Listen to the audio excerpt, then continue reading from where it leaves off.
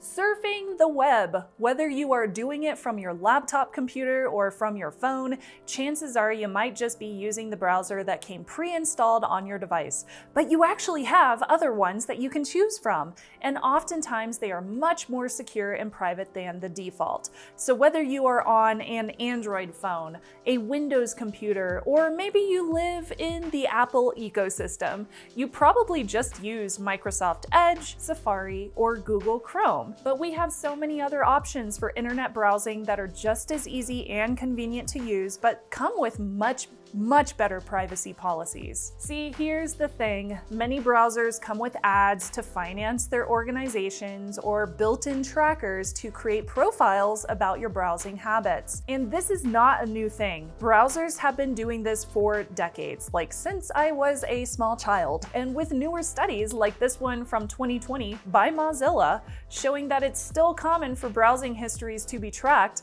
we know that it's still a current issue. Even though the biggest browser in use today, which is Google's Chrome, will eventually replace third-party cookies with Google's Topics, which they are currently rolling out on some platforms, that still pulls interest-based data to serve up relevant ads. And if you are a privacy aficionado, then you may not want your browser pulling any data for ads. So these are my top favorite privacy and/or security-centric browsers for the year, because security and privacy can be different things.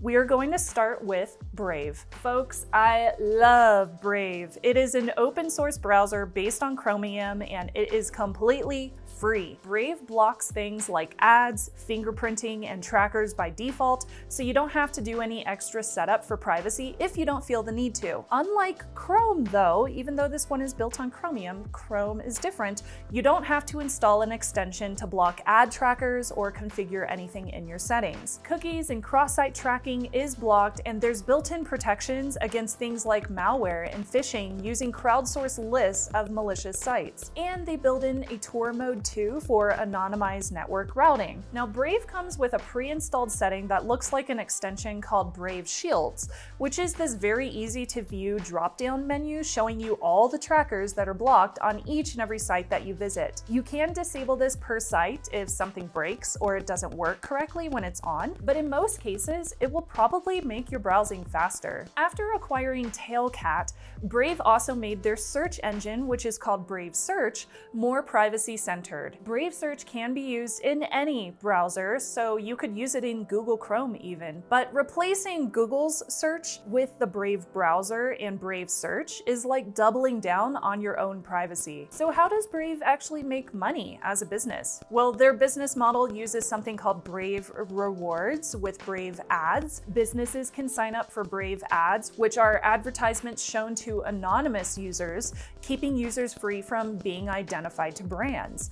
The cool part is that users can make money whenever they enable Brave Rewards, so you can earn tokens for browsing online, which can be converted into monetary funds called BAT. Users can turn that money into contributions to their favorite content creators as well if a creator is signed up with Brave Rewards. It's a really cool way that users can tip the websites that they visit the most, which if you prefer not viewing targeted advertising on those sites, like on YouTube, this can be a very nice way to contribute back to people who make content for a living, like me. I'm a Brave creator, so when you visit my YouTube channel, you can tip me with your Brave Rewards. The nice thing is that costs you absolutely nothing. Now, if you are worried about losing things like your bookmarks, your browsing history, etc., you can sync all of that data across devices too. You can create an account and you can sync your browser profile between your desktop and mobile, so those things that we get so accustomed to using are still conveniently available, but Brave uses client-side encryption, so they can't see any of that data. They take security seriously internally too.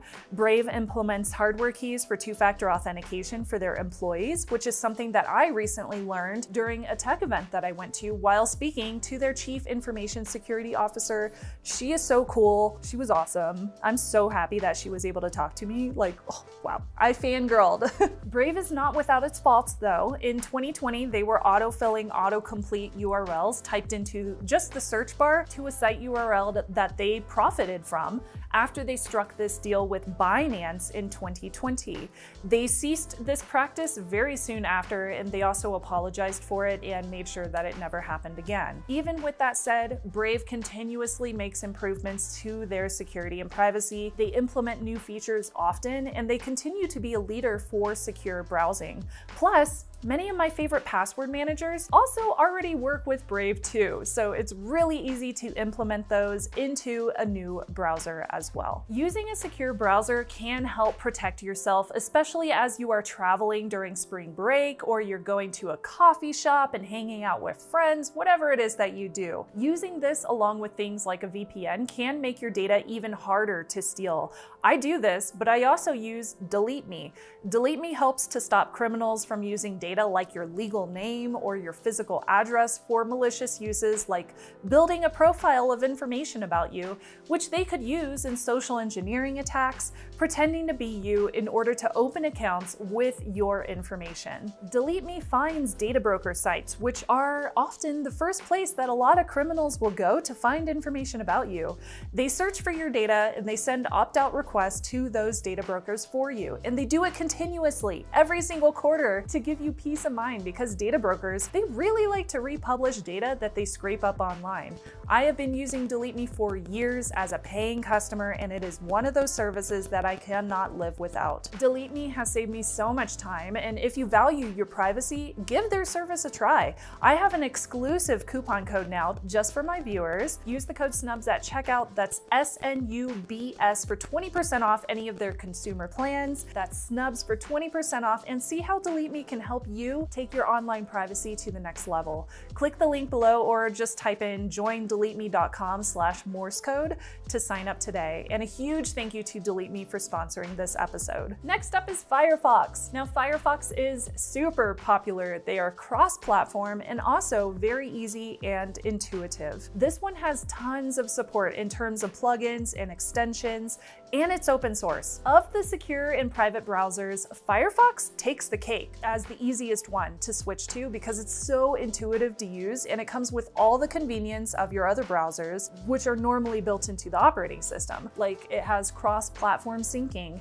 It has built-in tools like this really cool PDF editor, so you can just edit PDFs within the browser. It's really neat. But Firefox is privacy-focused first. They are backed by a nonprofit called the Mozilla Foundation, and they include things like enhanced tracking protection, which is a highly customizable tool, and it can be strengthened by the user or kept really light for general use. They have built cool add-ons like the Facebook container, which prevents Facebook from tracking you around the web, since Facebook tends to be highly intrusive in terms of that kind of tracking. Firefox is also quite fast, and it does not clog up memory like Chrome does.